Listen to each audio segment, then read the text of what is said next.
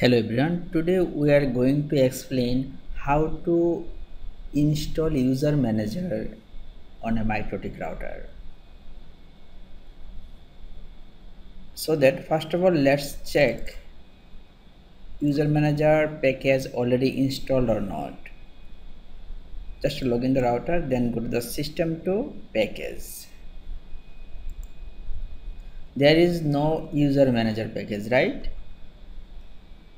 So that now we are going to explain how to install user manager package.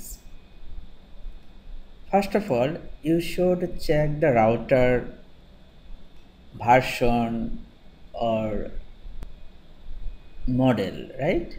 Like this router actually 450G, right? So how to check it? How to check it which OS version installed in this router? You should go to system. Then there is a option is resource. Yes, resource. Yes. Then click architecture name ARM, right?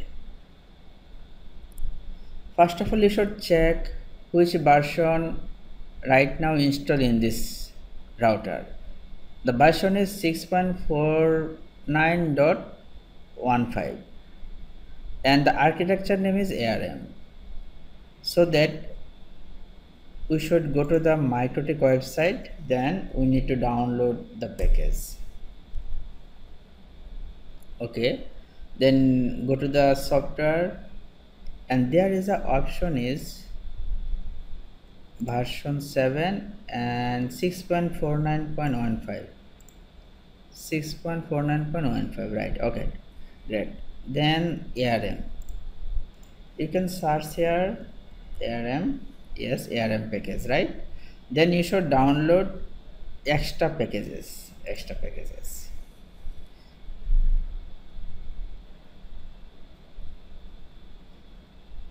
It's downloading, and then just open the zip folder. You can extract it here using 7-zip shows.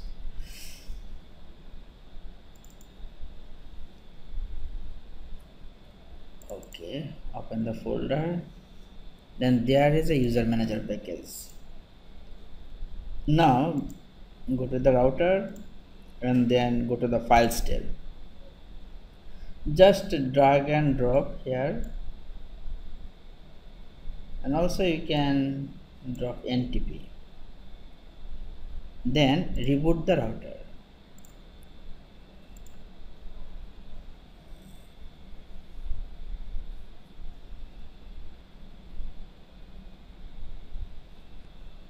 Let's log in the router, then go to system to package again. Yes, user manager package is there. Thank you for watching. Take care.